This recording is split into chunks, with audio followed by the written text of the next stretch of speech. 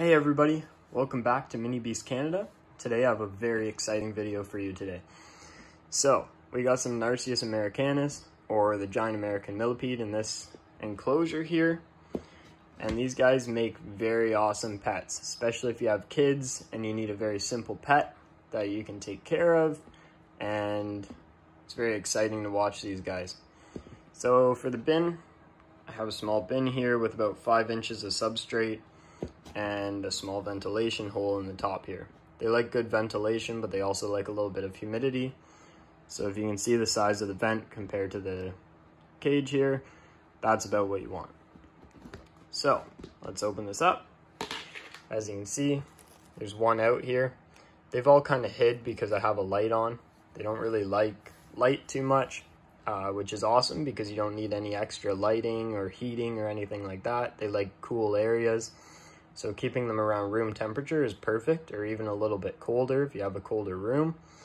For the substrate, I use a mix of worm castings, some hardwood pellets that I soften and mix in there, and then some smaller pieces of rotting wood mixed in there, as well as some leaf litter and some crushed eggshells for calcium. On top, you want some more leaf litter and a lot of rotting wood. You can never have too much, so more is always better, as this is their main food source. So as you can see, this is some rotting wood I have in here. It crumbles pretty easily. This is all collected from outside, but I bake it in the oven for around 1 to 2 hours at 225 Fahrenheit to sterilize it and kill anything that might be in it that could harm the millipedes or get into your enclosure that you don't really want in your house. So that's pretty much what I do for these guys. I keep them a little bit damp, not wet, but just a little bit damp. And that's about it. You can substitute food for these guys. You can use some fish flakes, carrots, lettuce, cucumber, anything like that. There's a lot of information online of what you can and can't feed to them. So do your research and you should be good to go. But for the most part, just some carrots or cucumber, things like that that I mentioned are good enough, and some fish flakes for like protein and stuff like that.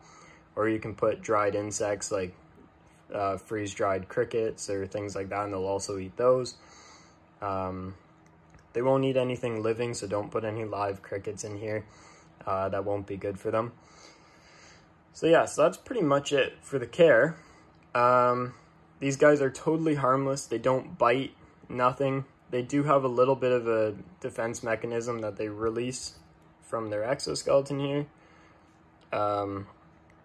It's pretty well harmless. It can discolor your skin a little bit, but for the most part, it's not really irritating unless you have sensitive skin, and it'll go away in like a day or so. There are a lot of millipedes in here. Let's see if I can find some. So there are quite a few. As I mentioned before, the adults get 4 to 5 inches. There's a little baby in here. Tiny little one. And this is like a sub-adult. They get a little bit bigger than that, but that's about what they get to. As you can see, totally harmless. They just kind of walk around and mind their own business. So these guys make awesome pets, especially if you have kids. So yeah, so that's pretty much it for these guys. They're very, very easy to take care of. If you have any questions, feel free to leave them down below, and I'll do my best to answer them all. But that is pretty much it for these guys. I do have one more thing to show you that's pretty exciting, but I'll leave that for a little bit. So yeah, so these guys are awesome. I'll post a couple close-up pictures of them so you can see what they look like up close right now, and you can check those out.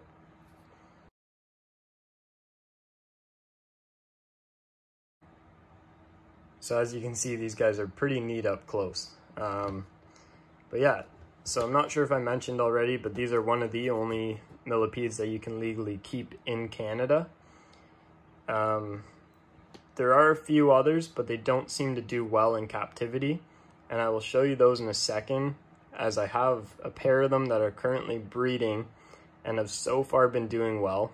I think I may have figured out why they don't survive in captivity, so I'm going to test that out, and if it works, then I will share it with you guys, and if not, then probably leave them be and not try again. So let's pull those in here, and I will show you what they look like. So these guys are Rudoloria trimaculata. As you can see, they're down here.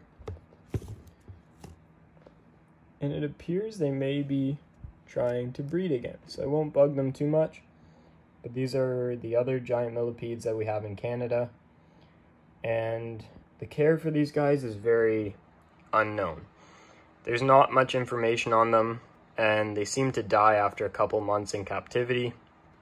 I have passed that point. I've had them for around 3 months now, and so far they're doing well, and they're starting to breed.